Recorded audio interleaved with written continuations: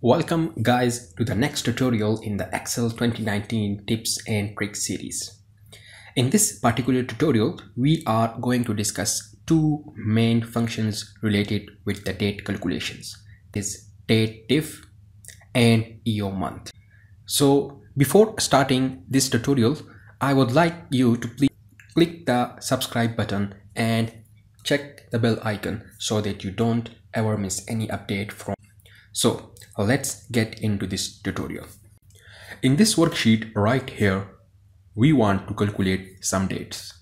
In the columns right here, F, G, H and I, they all have red headings for the moment.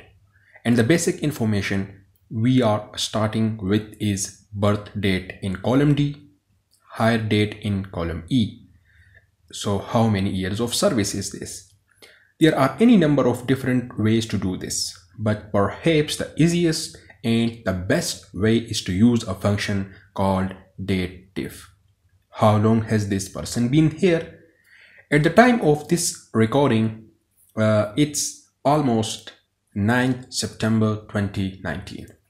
So if you are looking at this file at a later date, the formulas that you will be using will come up with different results in some cases, but the formula will be the same. So I will zoom in holding down the control key and using the mouse wheel to zoom in a bit. I want to use the function right here, Datedif. Years of service, column F. This is based on the hire date. The Datedif function allows us to analyze the difference between two dates. The starting date comes first, that is in cell E2, comma, and we want to do the calculation based on today's date. So we use the function called today. Now, at the time I'm using this means September 9, 2019. If you are using this at a later date, of course, it will be a different date and the years of service might be different, comma, and then what do we put in? Within double quotes, we could put in Y for year, and that is what we will be using. In other scenarios, you might use M for months, D for days, Y, upper or lower case makes no difference. And final, right parenthesis right here. So as I press enter here, because it's September 2019, you are about to see this number. It will be later in the year. And if you are trying this after almost December of 2019, you are likely to see 24, 25 or whatever, depends on when you are watching this tutorial. Or maybe if you do it a year later, even higher. So I will double click to copy this down the column. And now I'm gonna skip over column G for the moment. That's a little bit trickier. What's the age of the person today?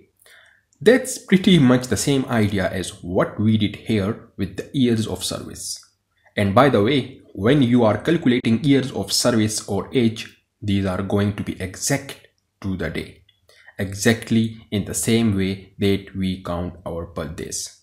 So if you are 39 years and 11 months and 29 days old, well, you are still 39, even though you might be only a day away from your 40th birthday. So same idea, equal Datedif for the age of the person, birth dates in cell D2, and we want to compare with today's date, comma, double quote Y, double quote, right parenthesis. I will press Ctrl Enter so the active cell does not move downward. There it is there. Well, we will hold on to that for a moment because if we double click now, it is going to nowhere. We will copy those dates downward after we finish column G. The age at hire date. How old was this person at the time of hire? And here we are going to be using Datedif simply with two different dates. This will not be a moving target the way the other two entries have been. Datedif, the starting date here would be the birth date that is in cell D2 and the ending date, hire date, that is in E2. Double quote Y, double quote and Control Enter. That's almost 30 to 30 years, whatever in your case, if this person is. Now, this one's going to be a little bit trickier in column G, because we want to calculate when the next evaluation is due. And let's say the rule is these are due in the month of hire on your anniversary date by the end of the month. There is a function called EOMONTH, meaning end of month. And you might have to experiment with this a little bit. But EOMONTH says we have got a starting date. What is the starting date? What is date starting date? In this case, it's the hire date in cell E2. How many months into the future we are looking? Well, how many years has this person been here? So we want to take the years of service right here times 12. Now, if we press enter, we are gonna get an answer here. But is it gonna be the correct answer? This is the question. This person next evaluation should be, if we are doing this in the June of 2020 or whatever, we want this evaluation period to be due next December, that appears, but at the end of the month of December. But it takes us back a year instead. So what do we do? Add 12.